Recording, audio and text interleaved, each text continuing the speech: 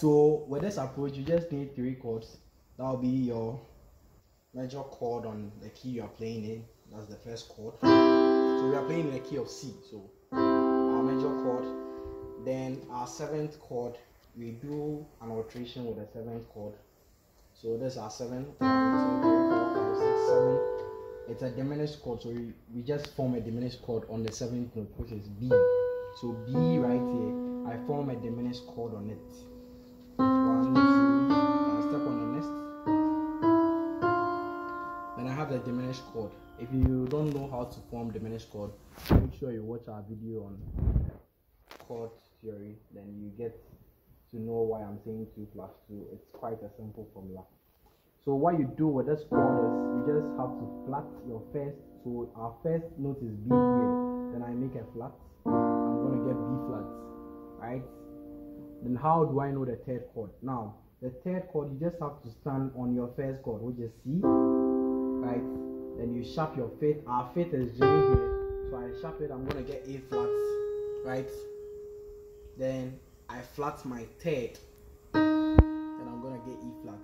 So these are the chords. I have my major chord, right? I have the B diminished. Then I have this chord right here. But it follows in this sequence that when you're about to end, we need our A flat chord, which we formed right here. This chord is formed by just sharpen the 5th and flatten the 3rd. When you stand on the major chord of the key you are playing, it works for every key, right? Then our next chord, which is B flat, that we formed on the diminished chord, we just do an inversion. So this is B flat. I just do an inversion. I duplicate this B flat here, then I play it an octave higher, right? Then I add the chord that I'm going to resolve or end the song in. So you're gonna sound the A flat, the B flat, then back to the C.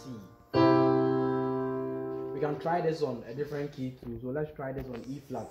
So for E flat right here, this is what I have. My first chord, I flat the 3rd, I sharp the 5th. I know the 2nd chord to play. So that's B major right here.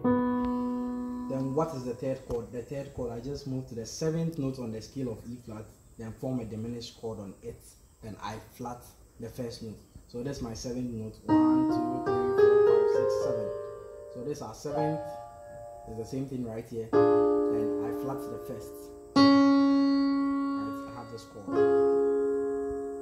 So I know the first chord to use, which is B flat.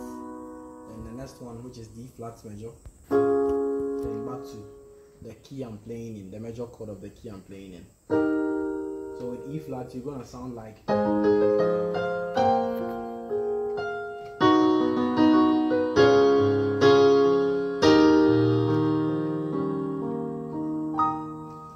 Alright, let's dive right into the second approach. It's quite simple, very, very simple, and it's kind of a grand style ending. So that's what you do. You just need the major chord of the key you are playing in. So that's the first chord of the key you are playing in. So assuming I'm playing in key C, all I do is I just place my left hand in the C position of C1. That's my low C. 3, 5 with the fingers 1, 3, 5. Then I place my right hand on the next octave, that's C here. Then I do the same thing. I repeat it 1, 3, 5, right? Then I pass my left hand over to the next C. I repeat it 1, 3, 5. I pass my right hand under. Then I repeat it 1, 3, 5. I pass this over. Repeat it. So it's gonna be like. I hit C with this, right? So it's very simple. So let's assume you end in chord 2, 5.